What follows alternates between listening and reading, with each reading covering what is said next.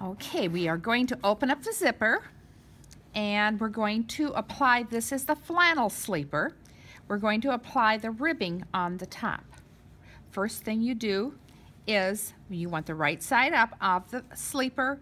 We take the ends and we fold it in about 1/2 inch. Then we're going to fold it in half again so it looks like this. I'm going to go down to the sleeper.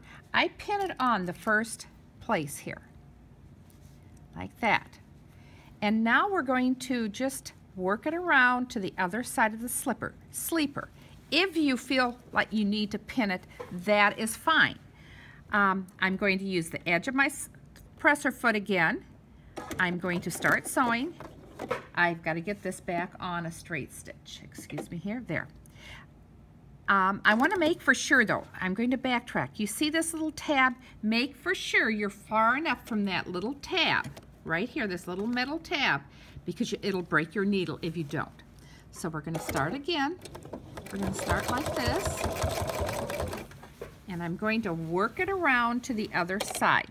Just get your fabric and just keep working it around.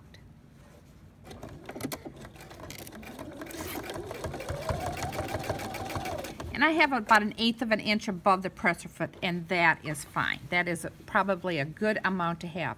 I open the seams as I go along. Like I say, you can pin this if that's a comfort zone for you. That is fine.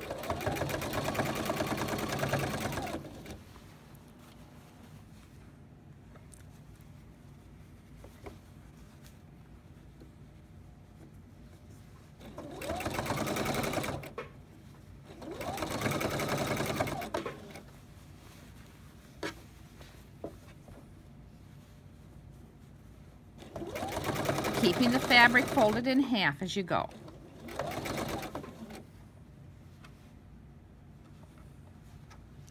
Opening the seams is what takes time.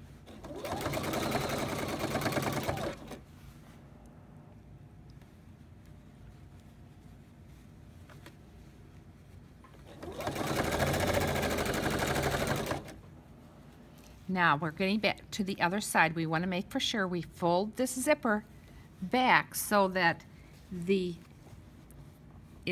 zipper, the right side of the zipper is just exposed to that edge.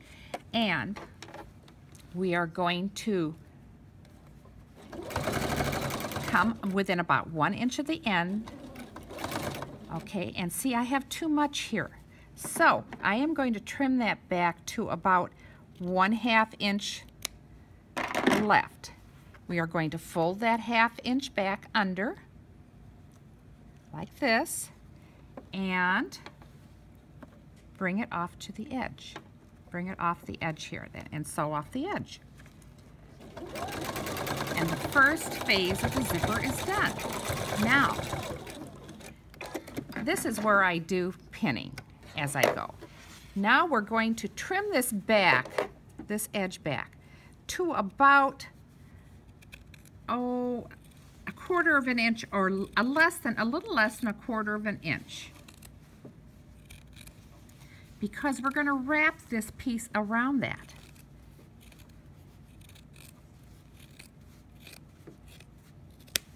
Okay, take this and we're going to wrap it around like this, and it's called, we're going to pin in the ditch. See how it is in the back here? It's a little bit more than in the front. So we're going to pin in the ditch here. Which, by doing this technique, the seam is all finished in the back, and you just pin it across the front here.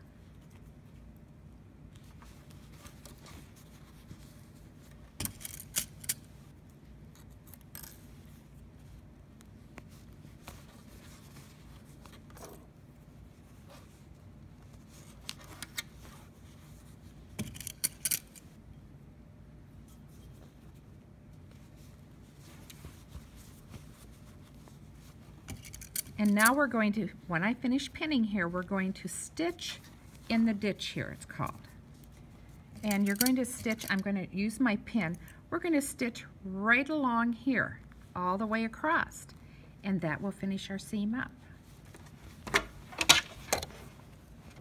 Okay, we're going to get my needle right up, so I'm going to lose my thread if I don't pull it through here. There we go. Okay. I'm going to pull that first pin out because I don't want to sew over a pin. And go back and forth just a little bit there to anchor it. And we're going to sew across here.